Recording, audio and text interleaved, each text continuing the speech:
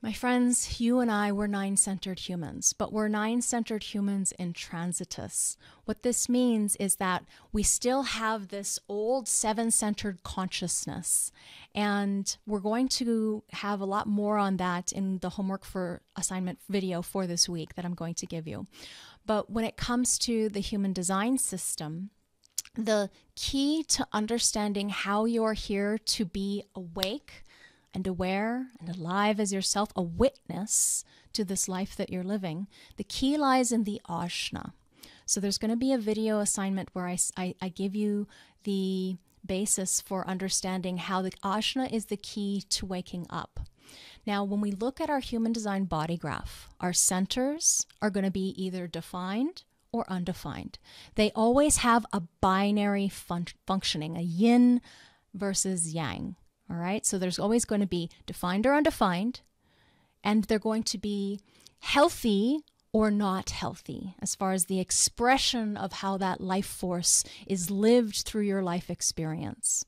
So I'm going to do my best to make sure that you are recognizing really how this shows up for you. So when we look at the definition and the design, definition, when they're transmitting, the centers in the design are colored in.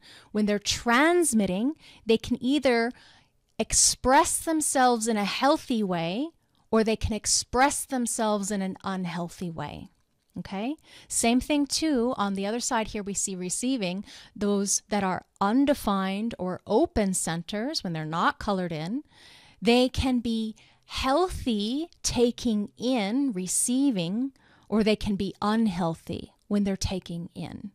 And where we find the health versus unhealth is in the action that arises from the life experience that you're living. So, in an example, let's say I'm an undefined heart center, 65% of the population is, and I'm around somebody with a defined heart center. So the unhealthy state of a defined heart center is going to be somebody who's running around trying to pressure everybody to prove themselves. And the unhealthy state of the undefined heart center is going to be somebody running around trying to prove themselves to somebody, others, and somebody, especially those who have the defined heart center. So that becomes overcompensation. Yeah. And then you put all kinds of damage on or pressure on your systems of the body that correlate biologically to your heart center. For example, the 21 is about the heart muscle itself. The 40 is the stomach. The 51 is the gallbladder. The 26 is the thymus gland, therefore your immune system. So when we have it defined or undefined, we can have it in a healthy or an unhealthy state. I don't want you to look at a body graph and see undefined, not healthy, not self. That is not true. Okay, so just to dispel that myth right there, this is not your not self in the undefined centers. This is your wisdom potential, and this is where you receive life. Okay, hopefully that's very, very clear. Now to add on to that, gates can be conscious or unconscious. They can be conscious or unconscious out of an active center when they're colored in, and they can be conscious or unconscious out of a dormant center when the center itself is not colored in. And what is creating the colored in, the life force, the channel, is two gates, two planets in relationship to each other across the way in that same channel. We call them harmonic gates. So the 61 is harmonic to the 24. The 24 is harmonic to 61.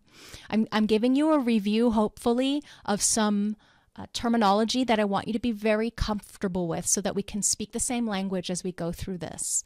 So now, why are you in not self? Why are you bitter, frustrated, angry, or disappointed? What happens is your mind, your conditioned thinking mind, the mind that thinks, therefore it thinks it is, the mind inside of your head, its identification with conditioning. So anything that's coming in that's influencing it in an unhealthy way where you use that conditioning to make decisions will lead to the creation of the conditioned not self behavior, the adaptive strategies of running around trying to prove yourself, and so forth and so on. Okay, so it's not the openness that creates not self. It's your mind making a decision based on the openness. And bitterness comes from your projected channels.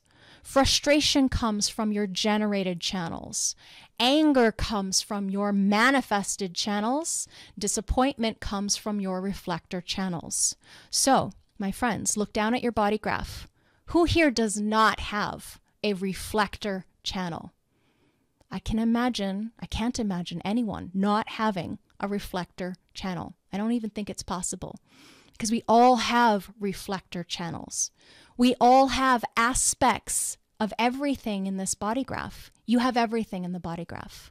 There is no place that you don't have. You have everything. It's just that it's either going to be in a receptive state, in the dormant potential, or it's going to be defined. Okay, so we want to get really clear. Everyone has everything in the body graph. And the signposts of not self comes from the definition, bitter, frustrated, angry, or lack thereof, okay, in the body graph. If you've got a totally open chart, meaning you're a reflector chart, no colored in centers, the disappointment is coming from the open channels.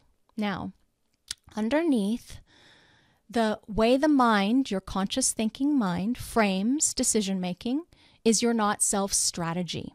The not-self strategies of the open center and something more. Something more as far as the way that your mind frames how you take in life. And we'll talk more about that in this course. So in the not-self conditioning field, there is a potential for wisdom. Your wisdom potential comes from open centers, open channels, open gates.